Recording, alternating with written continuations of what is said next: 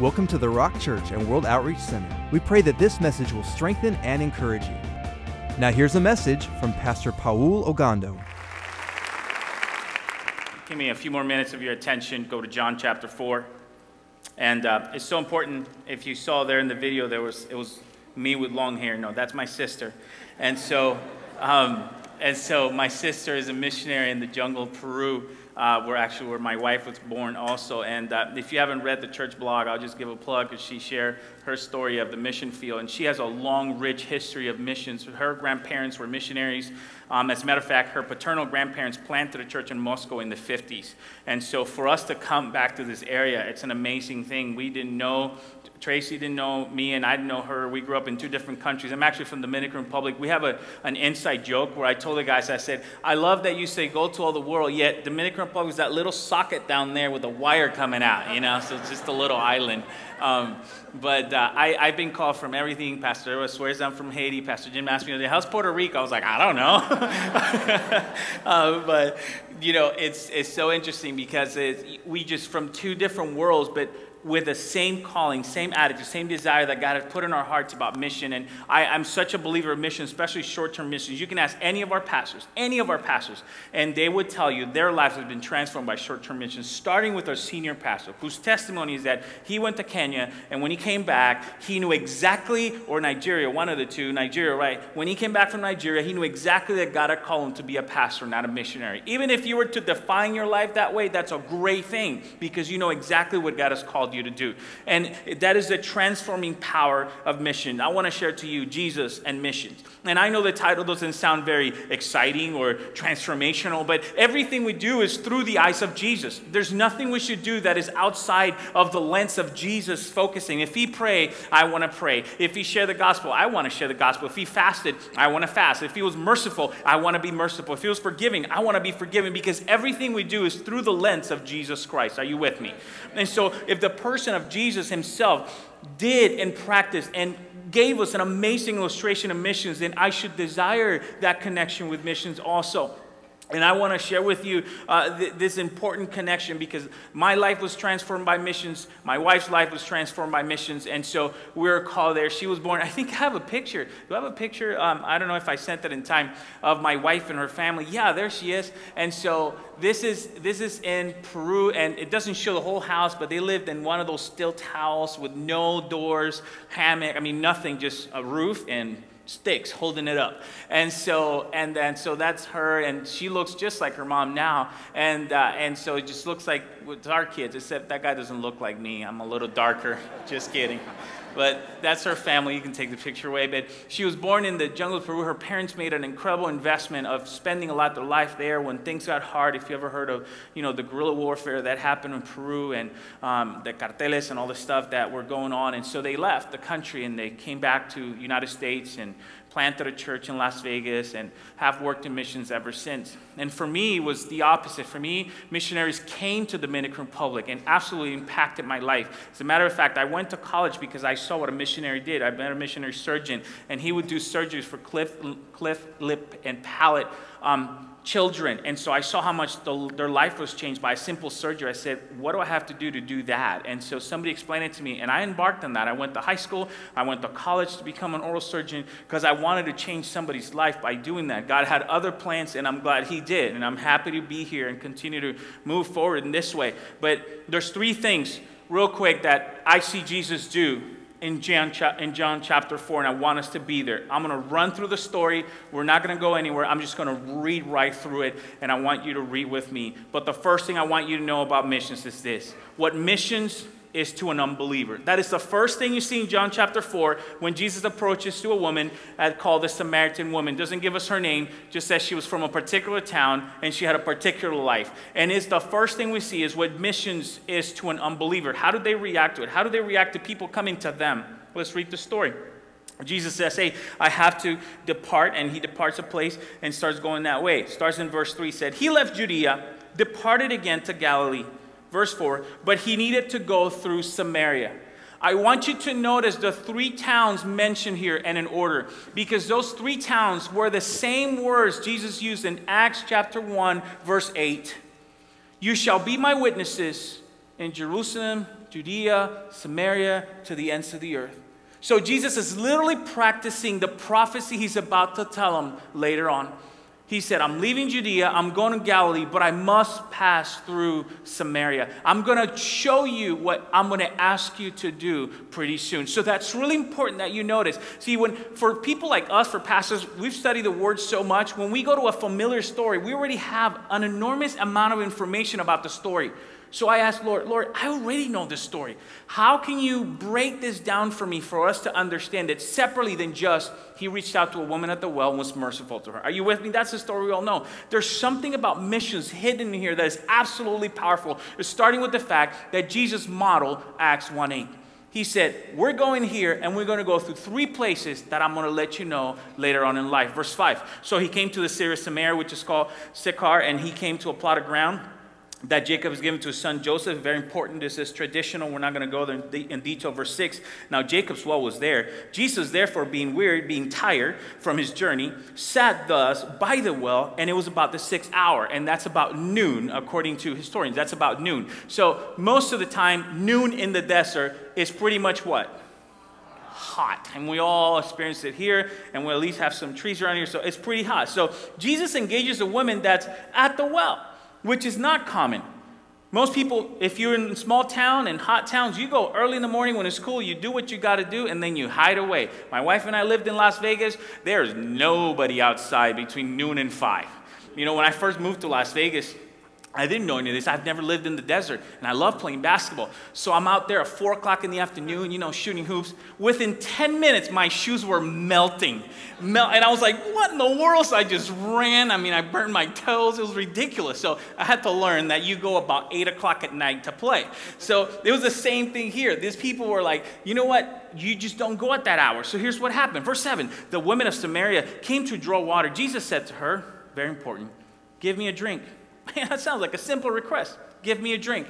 But Jesus is not asking a simple request. He's trying to get to a point, because in the previous verse it says, I must go through Samaria. Jesus is trying to teach us and his disciples a very important lesson about missions.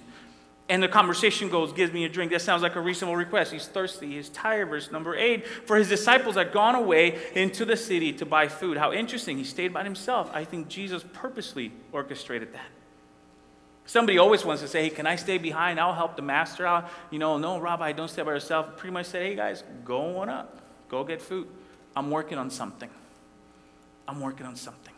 So I want you to travel with me to what Jesus is working on. Verse number 9, the woman of Samaria said to him, how is it that you, being a Jew, ask a drink from me?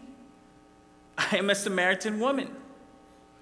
For the Jews have no dealings with Samaritans. This is so important to the whole story, because Jesus is driving. Remember the story of the Good Samaritan? This is the reason why Jesus did that story. It's to shock their system. It's to make them understand that even though Samaritans were hated people by the Jews and the religious Jews because they were half-breed. They were people who mixed with others, and they kind of started their own kind of God religion because they wouldn't let them go to Jerusalem. So they were hated even though they kind of came from the same process. But they mixed with other nations. So they didn't like them. They were hated people. And this is so important, because Jesus is making a point to you and I about mission, that we got to reach people we're uncomfortable with. We got to reach people we're uncomfortable with. And when we talk about, man, I'm going to be real because we're a real church, so let me be real with you. When we're talking about missions in the south of the border, I don't really care your immigration status. I just want you to get to heaven with me. That's my job. That's all I do. And I'm going to be upfront about it, because this is the driving factor. I'm not saying violate the law. I'm not saying don't obey the law of the land. I'm saying my priority is that your soul is saved. Jesus is saying, I do not care that you're from Samaria, lady. I'm asking you for water because I want to teach you something. And she's saying, you're weird, dude. You're a man. Number one, men and women don't talk. And those times you're approaching me. And on top of that, I'm from a town you don't like. I think that's a problem. You know, but Jesus is trying to lead us to something. Here's the point Jesus wanted with that question. Jesus says, or is leading to this, I am going to use what you have to show you what you actually need. I'm going to use what you have to show you what you actually need. Jesus says, give me water. And she's saying, well, why are you asking this of me? You and I are not supposed to have a conversation. And look what happens. Verse 10 says, Jesus answered to her, if you knew the gift of God, and who is that says to you, give me a drink, you would have asked him, and he would have given you living water. Jesus did not question. Jesus just said, listen, I got something for you. You don't even know you need it, but I asked you the question because I know you do need it. And when we have conversations with non-Christians, you gotta be paying attention for those clues. We actually have a neighbor that my wife has been ministering to, and this man is rough around the edges, has had a rough life. He was a tough neighbor, and hopefully not watching online, because then I'm going to get in trouble. But if you are even here, forgive me. But we do love you. So he, smokes all the time, and is, he's a tough guy. He's a tough guy. But lately his life fell apart. Wife left him. Kids didn't want to be with him. He's selling his house, and all of a sudden, the window of give me a drink was open. You don't have to ask my wife a whole lot. She'll jump through the window and tell you. So she did. She just reached out to. You have to get to church, man. You have to come to church with us, and you have to go. Yeah, my brother is. I'm going to the high desert. My brother lives there, and he's going to a church. They're good. You got to get. My wife was just on it. Get to church. Get to church. Why? There was a window open. He said, "Give me a drink," and she said, "Yeah, I'll show you where it's at." And that's really the conversation. So when you look for clues, people who are not in Christ, they'll give you. They're just handing it over to you, and they say, "Here's where I'm at." There's just one thing I love about non-Christians sometimes is they're honest. We Christians hide our issues sometimes. Oh, blessed of the Lord. Amen, brother. I'm just wrong.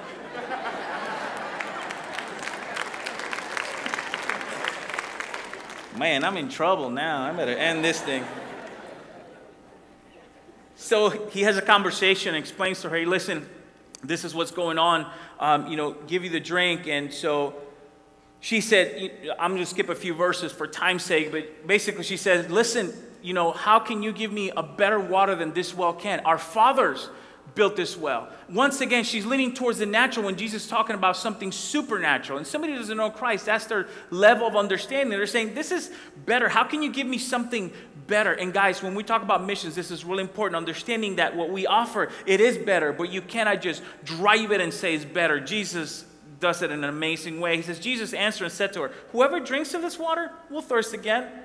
Hey man, if you think that your answer is a divorce, believe me, you'll probably get divorced again. How about if I show you that Jesus may have an answer for your actual situation now? Verse 14, whosoever drinks of this water shall never thirst anymore, he says, but the water that I shall give him, but the water that I shall give him, he will become in him, it will become in him a fountain of water, the spring of forever lasting life. And she says, and the woman said, verse 16, sir, give me this water that I may not thirst or come near here to draw. She's saying, I want a solution for my situation. So when we looked at missions, this is what missions looks like. There's a desire of people to know how to quench their thirst, how to understand where they're at in life, but you got to be looking for those clues. Are you with me? You got to be opening a window. The conversation gets even deeper and interesting. Jesus said to her, verse 16, go call your husband and come here. We actually were having a training today, and it was a very good training on how to serve people better. And this is a question that is so like in your face, and now today people are polite. We're trying to be polite because, we get offended. But sometimes when the window is open, it's time to just shoot. I've seen Pastor Jim do that so many times. Somebody opens a window and he just shoots and see where it goes. And so I've just seen him do it so many times. I'm like, man, he's so bold. I'm not there yet. I'm like, hey, I'm going through this. Oh, man, let me pray for you. But he just goes at it. Jesus was the same way. It's like, hey, you open the window. I'm going to let you know, lady. So he says, hey, listen, call your husband and let's talk. Come here. And then she said, the woman answered, well, I have no husband. And Jesus said, you have well said. He said, that's the truth. I have no husband, for you have, talk about prophecy there, for you have had 5 husbands, and the one who you now have is not your husband. In that you spoke truly. So Jesus gives through the gift of prophecy, just lets her know this is where you're at. And she said, well, sir, I perceive you're a prophet. You think? I mean, he just told you where you're at. Verse 20, here's how interesting how missions looks to other people. Look how she switches the topic. Our fathers worshipped in this mountain. Wait a minute. He just told you you're sleeping around and you go, our fathers worship somewhere else. Is that weird? It was weird when I saw it. I was like, wait a minute, lady, where are you going? I'm asking you to do something. I'm challenging you somewhere. And you turn it spiritual because people are going to talk about what they know and the capacity where they're at. Next verse, verse 21. Verse 21 says, Jesus said to her, woman, believe me, the hour is coming, and this is so important for us, when you will neither in this mountain nor in Jerusalem worship the Father. You know what Jesus says? Listen, lady, I don't care if you're a Samaritan or if you're a Jew. There's going to be a time where God is just looking for real people regardless of where they're at. Doesn't matter. Why? Because it says, because verse 24 says, God is spirit, and those who worship him must worship him in spirit and in truth. Jesus, it has nothing to do with where you're at. Not Samaria, not in Jerusalem, until the ends of the earth. It does not matter. When we go to Mexico, Rosarito, we want to worship with them, and we're worshiping the same God. When you go to unreached people groups, they want to know what God you actually worship. There's something very real about that. Here's number two. Here's number two. And these are short, real concise. If you give me 5 more minutes of your time. Number 2 is what missions is to us. So Jesus turns around and starts challenging us and says, hey, you have to make a difference. You have to make a change. But Jesus uses this moment to show his disciples something. What happens is the lady gets, impressed with what Jesus is doing. She puts the pot of water down and runs into town and starts telling everybody, hey, come with me. Let's go to the well because there's a man there that's told me everything I've done in my life. And so people are like, wow, that's a long list because I know you later. So everybody starts running out of town. Let's go with this lady. I mean, it's got to be amazing, So they land there, and in the meantime, while that's happening in town, Jesus is talking to his disciples. In the meantime, his disciples urge him, saying, Rabbi, eat, because they went to town to get food. But he said to them, I have food to eat which you do not know. How interesting. This is going to be important. I have food you don't know. And they're saying, has anyone brought them food or anything to eat? Jesus said to them, my food is to do the will of him who sent me and to finish his work. And he says, you say that there's 4 months until the harvest comes. Behold, I say to you, lift up your eyes and look at the fields. They are already white for harvest. Jesus is saying people are ready. They're going through stuff and they want to hear what you have to say. Say, lift up your eyes and look for the opportunity. Are you with me? Look for the chance. But he puts it in a way that's very important. This is what's interesting for you and I, is that you and I have to focus on the opportunity and what God is doing missions for us. Here's what missions should be for us, that doing the will of the Father should be the one thing that fully satisfies us. Doing the will of the Father should be the one thing that fully satisfies us. I could have been a good surgeon, but I would never be satisfied because God had a different plan for my life. You could be a great mechanic, but if God's will is different for you, you have to go get that. And it has nothing to do with being happy, because that's another thing, that's another craziness around Christianity today, that to serve God, it has to be happy. Let me just tell this story. A missionary in Africa once asked if they really liked what he was doing. His response was shocking. He said, do I like this work? He said, no, my wife and I do not like dirt. We have reasonable, refined responsibilities and sensibilities. We do not like crawling in vile huts through goat refuse. That means poo-poo for those, through goat stuff. But is a man to do nothing with Christ that he does not like? God pity him. If not, liking or disliking has nothing to do with it. God told us to go, so we go. And that big go is the main thing. He said go, so we do it. Whether we like it or not has nothing to do with our comfort. Has everything to do with what he's asked us to do. Last point for tonight, and I want to end with this. How missions affects others. And this is so important because we're seeing the effect of missions right now in Rosarito and as we're working. Listen, I want to say something that is one of the focuses we're changing is we're not focusing on giving food away, even though we bring food, and food is important. And we have a tremendous food distribution center. We feed, 500,000 people in this area. And this is really, really, really, really important that you understand. It's so, so crucial. Remember what Tracy just said, that the little girl had an iPad and nice shoes? She doesn't need the food. She needs Christ. She needs hope. She needs a strong and solid church that will lead them through whatever situation they're going through. And that's what God is asking us to do in this town to move things forward as we invest in missions. Is that we build, if the desire of Pastor Jim and Deborah that were here is this, because they've shared with me, I want to build a solid church. Because if there's a solid church in the town, there'll be a place for people to go and get fed and get distributed and grow and make it a heaven. And that's very, very important. I'll end with this. How others are affected by missions. Then the story ends this way. The lady brings a bunch of people, and this is what they say. And a lot of Samaritans in that town, I'm looking at the contemporary English version, says, a lot of Samaritans in that town put their faith in Jesus because the woman had said. This is so important, very important. This man told me everything I've ever done. The first thing people do is they see the God in you before they put the trust in God. It's so crucial, so crucial. We live in our street and everybody knows I'm a pastor. So everything I do gets looked at from that perspective. Imagine that. How I raise my kids. You know, if I'm looking down the street, they're playing, hey, get off of the street. There goes the pastor yelling at his kids. Well, I don't want the kid to get run over, you know, but whatever. You get judged for everything, you know. But Jesus is saying, listen, the lady's saying, so many people believe. Verse 40, they came and asked him to stay in their town, and he stayed a couple more days. Verse 41, now look at the difference. Many more Samaritans put their faith in Jesus because of what they what? From who? From him. Starts with you, you lead them to him, and he'll take care of it from there. Starts with you, you lead them to him, and he'll take care of it from there. And that's so crucial. And I'll end with this. And they told the woman, we no longer have faith in Jesus just because of what you told us. We have heard him ourselves, and we are certain that he's the Savior of the world. And that is transformational missions. That is exactly what the Lord wants for us. And so as we end tonight, I want to pray together before I hand it over, and we do announcements. I'll hand it over to Pastor Dan in a moment. But I want us to pray together. And I want us to do something that was a verse that transformed my life when I was a teenager. I was 16 years old, and I heard the verse, and I heard the call of God upon my life for missions. And it's Psalm 2:8.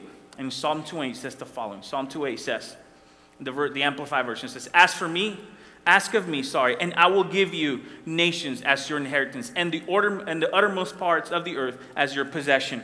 And another version says, ask of me the nations, for the nations, and every nation on the earth will belong to you. And this is so crucial.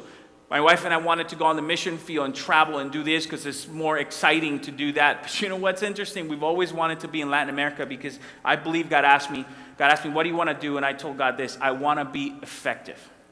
He asked me, do you want to be popular or effective? And I said, I want to be effective because effective people accomplish more. I already know Spanish, so I wanted to do that. Guess what? In La Roca, we probably have about close to 10 different nations represented every single weekend. I'm not on a plane. I'm right here. They're right at our doorstep. From Mexico to Nicaragua to Honduras, Guatemala, El Salvador, some Ecuadorians, a few Argentinians, and Puerto Rican, a couple Dominicans spread here, a couple Cubans here and there. What else? They're all there. They're all there. Why? Because we're reaching out to them for the nations. Can you pray with me real quick as we end?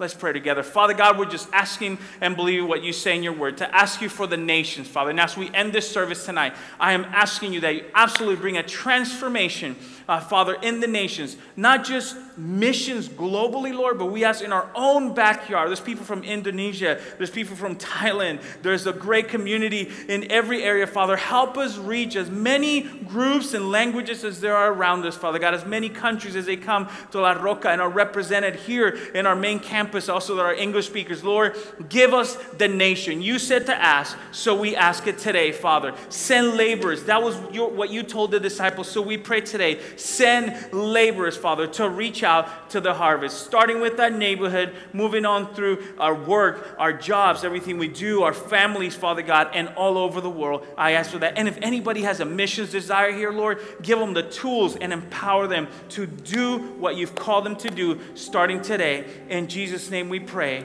Amen and amen. Thank you. Give a hand to God if he spoke to you today.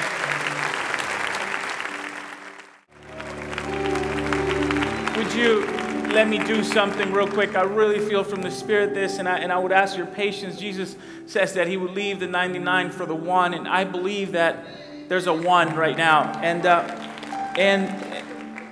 And if you're here tonight, you need to know something. I don't want to wait till the end. I want you to check your own heart this moment. We've worshiped God. I know you felt the Holy Spirit. I know you felt God today in this place, and you're asking yourself, what is this all about? Where's my life? How come they're feeling something I'm not necessarily connected to? Where God wants to change that, and He wants to change that right now. This is a question we always ask. If today were to be your last day, would you go to heaven or would you go to hell? And most people will answer it, Pastor, I am going to heaven. Because most people, and I will share some data later talking about missions, most people assume because they're born in a Christian country or their family says they're Christian or their family says they believe in God or have an understanding of God, then that automatically gives them access to heaven. Nothing can be further from the truth, and I do not want to let you make a wrong decision tonight. As a matter of fact, it doesn't have anything to do with me. God doesn't want you to make a wrong decision tonight. He sent His only Son to reach to you so that you can give Him an opportunity to transform and work in your life. This is your opportunity. If you've ever said, well, Pastor, heaven, I'm going to go there. Well, there's nothing here that says because you think you can, that you will. It's not written. There's nowhere on these pages, the Word of God, His words, that says because you've been to church or you visit a church here and there or you lifted a prayer or on your way to work one day you remember God that you would make it. There's no evidence of that here. There's only one thing, and Jesus says, I am the way, the truth, and the life. And no man, He leaves no room for error. No man comes to the Father except through me. So that's the opportunity He's presenting to you today. He's saying, if you want to change life, give me a chance. If you want a transformation in your life, give me a chance. And I want to ask you tonight, if you would open your heart to Jesus, if you would open your heart to God this day so that you are in heaven with Him when your day comes. That's the opportunity presented to you tonight. See, these guys are worshiping God. We're all singing. The presence of God is so thick in this place. But you are feeling, how do I connect with that? Then this is your opportunity. God is asking you to give Him a chance. I'm going to count to 3. I'm going to hit this Bible, and you're going to raise your hand. When you raise your hand, then I'm going to ask you to personally, I want to pray with you here. Pastor, that sounds embarrassing. Don't be embarrassed. We're not trying to embarrass you. We're trying to give you an opportunity. But the devil wants to make you think that if you take this step or you do this, that somehow people, oh my gosh, what's going to happen? No, do not trade an eternity with God because you were embarrassed for a moment to raise your hands. As a matter of fact, He says in the book of Luke, He says, if you acknowledge me before men, I will acknowledge you before my Father. But if you deny me, that's not for me. He says, I will deny you. It's not His desire. He wants you. He wants you to be with Him, but you have to decide for Him. Who should raise their hand in this place? You know God spoke to you. When I count to 3, you raise your hand. Who should raise their hand and pray with us today? If you know tonight that if you were to die today, it will be your last day on earth, that you will not make it to heaven, then change your position today. Who should raise your hand? You know God spoke to you today, and you know you're not walking with God. You're half there, you're here, you're there, but you're not truly committed to God. He's saying, I want to give you an opportunity today. Remember, Jesus left the 99 for the one. I don't know how many there are, but I know you're there because He spoke to me. I'll count to 3. You raise your hands, and then we'll pray together. 1, 2, and 3. Is there anybody in this place? This is your moment. Thank you. See a hand over there. 2. Thank you. 3. Thank you. 4. Thank you. Is there anyone else? This is your moment. Thank you. I see your hand. You can lower your hand. Thank you, gentlemen. Thanks. 5, 6. You can. Once I see you, you can put it down. This is your moment. You just say, you know what? I'm going to stop playing with God. I'm going to get serious with God right now. This is your chance to do it. God, thank you for those who are standing. All of you guys. Pray for, thank you. Thank you. It's 7. You can lower your hand. I see that hand. Just get serious with God. Just say, Lord, you know what? I'm not going to play church anymore. I'm not going to play, do I know you're not? This is your moment. This is your moment to honestly, be truly honest with God. Thank you. I see that hand. You're in church, you're in the presence of God. At least be honest in your own heart and say, okay, this is the real deal or it's not. And that's what God is asking you to do. Is there anyone else in this place? I'm waiting because I believe the Holy Spirit is asking me to wait. Thank you. Is there another hand? I see it in a family room. That's awesome. Go ahead and decide. Do that. We're working hard for you right now. I wish you would have done it all at once. but it's okay.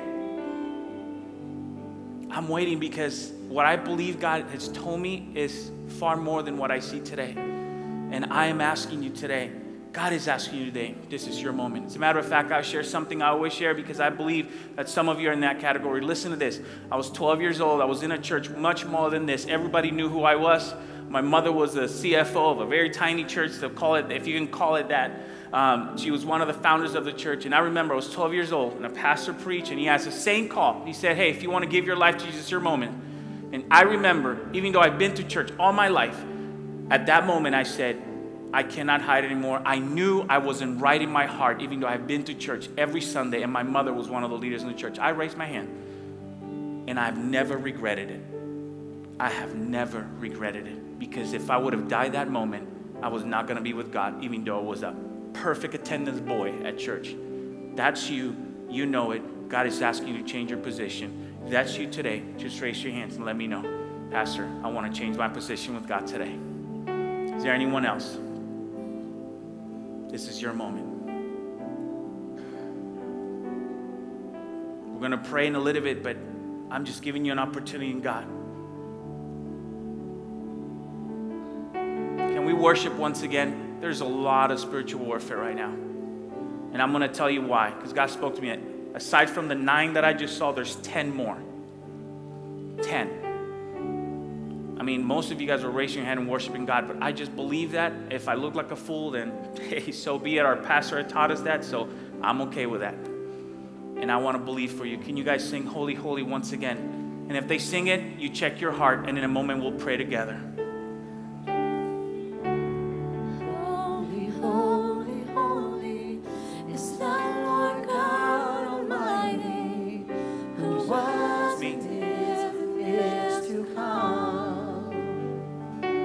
Worship too. Just let them know. With all creation I sing praise to the King of Kings.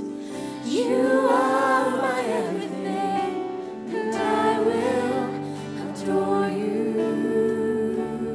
This is what we're going to do. In a moment, if you raise your hand, I'm going to ask you to meet me right here, right now. That you take a step of faith. You say, Pastor, that's what I want. And so I want you to get out of your seat, whatever you're at, come down the aisle, meet me right now. Now, in a moment, if you did not raise your hand, but you know you have to raise your hand, I want you to take that step also. But before we'll take that step, I'll ask it one more time by the Spirit of God. If you have not raised your hand, this is your moment. Is there anyone else in this place that says, that's me, I got to change my position with God? This is your moment. Just raise your hand right where you're at and say, Pastor, I want to do that. I need that today. Thank you. Thank you.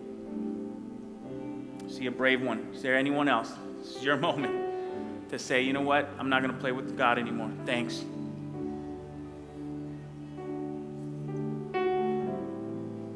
Thank you. God is good. Here's what I'll do. Those hands that were raised, I'm going to ask you that you step out of the aisle. You come right here, meet me right here. We're going to pray. Now listen, if you did not raise your hand, this is your moment. When they're walking, you say, man, I'm going to join that group and I'm going to come down because I need to get my life right with God starting tonight. If you can do that, come join us right now. Let's welcome these guys. Take a step of faith. They sing Holy, Holy. We want to pray with you. Open your heart today. Let them out of the seat. If you want somebody to come with you, just tell them, hey, come with me. Can you come with me? I want to give my heart to Christ. Come with me. Thank you. Thank you.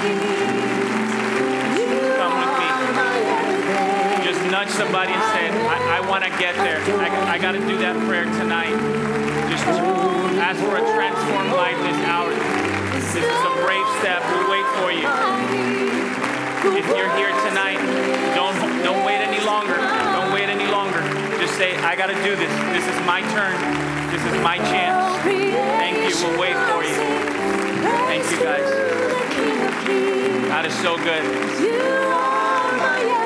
Awesome.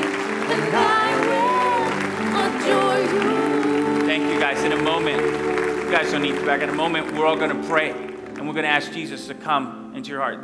It's a simple prayer. I love praying with people. In a moment, Pastor Joe will explain some things, but I want to pray. I want this whole congregation wants to pray with you. Is that okay if we do that? So you're just going to invite Jesus in your heart. You're saying yes to God before you say yes to the church now. We want you to say yes to us because we want to help you stay on with God. And you'll explain how you do that. But in a moment, we're all going to pray. But I'm going to ask your patience because I believe the Spirit just spoke to me. There's 5 more of you. And as I talk to them, if you're one of those, if you say, man, I skated, you have to make your way down here because God is reaching out to you. God is reaching out to you. He's not letting you get away with, well, God, I've done a prayer. I've seen a Bible. I've heard about you. He's saying, no, take me serious. Take me at my word. All of us have at some point to God as his word and said, God, I want what you have and I'm going to take it serious. And that is the call of God for you today. No gimmicks, no show, no prices. You get serious with God, he gets serious with you. That's the call of God. He loves you enough to say, come on, man, get out of this. Get serious with me. I got something for you. If you're that one, just come on down. And in a moment, we're going to pray together. This is your moment. Can you sing Holy, Holy again? Holy, thank you, Jesus. Holy is the Spirit of God is here. Almighty. Spirit of God is here. Was and is and is to come. That's you. Don't be embarrassed to say, you know what? With all I'm making the move. creation I'm getting out there. praise to I'm going to take a step the of faith in King God. of Kings. Thank you. I'm going to take a step of faith in God. That's your call. It's your moment. I will adore you. Thank you,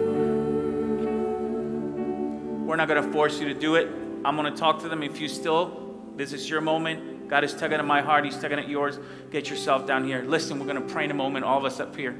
This is going to be a good moment. You put a smile on your face, I know you're probably sad and crying. That's called repentance. You're saying, God, I want to change, and that's okay too. Those tears bring transformation. But when you pray, it's not some magical words that we say. It's the honesty of your heart that God sees. That's what he's written in his word in the book of Romans. So we're going to repeat it, and you're going to be honest with your heart, and you'll see that honesty. In that moment, new life begins. Let's all pray with them to invite Jesus. Say, Dear Lord, I invite you into my heart. And I ask you to forgive me of my sins, the wrongdoings I've committed against you and others. I receive you as my Lord and my Savior to be with you from this day and until eternity. In Jesus' name, amen and amen. Awesome. That's awesome. Listen. This is what we're going to do. Pastor Joel, who's over there, one of our leaders, he's going to go with you. We have a new believers room. He's going to give you material. Nothing weird happens. He'll pray again with you if you need more prayer. He'll offer you an SBT. What's that? A person that can help you to get strong in God and continue. This prayer is just the first step. We want to help you take many of those along the years. And so that's how it starts. If you give him a chance, he'll explain that. And then he'll let you back into the service while you're here and learn more a little bit what the Bible says about missions. So if you would turn my right, your left, and follow him, and then you'll come right back. Thank you so much. Thank you so much. Come on, give him a big ovation. Hey, you just heard that altar call. You just wanted to give God all of your heart and all of your life. Now let me lead you simply in a prayer of inviting Jesus Christ into your heart as your Lord and Savior. In fact, why don't you just go ahead and listen to me? Go ahead and close your eyes and just repeat these words after me. I'll go slow. You repeat them. Say these words. Say, Father God, I come to you in the name of Jesus. I believe that Jesus Christ is your only begotten Son and that you sent him for me and that he died for me on that cross at Calvary. I believe that his blood washes away my sins, that I am now a new creature in Christ Jesus. And I thank you, Lord. I receive you now and forever as my Lord and as my Savior. I'm going to turn from sin, and I'm going to turn with all of my heart and all of my life to you, Jesus, as my Lord and as my Savior. Let it be known in heaven as well as upon the earth that I am born again. I'm a child of God, that I'm saved, and I'm headed for heaven and denying my presence in hell. Thank you, Jesus. I'm alive forevermore. Love you so much. God bless you guys. Everybody just say amen and receive Christ as your Lord and Savior. So talk to you later. God bless you. Thank you for listening to the Rock Church and World Outreach Center. If this message spoke to you, please share it with us. We'd love to hear from you. You can find more information at www.rockchurch.com.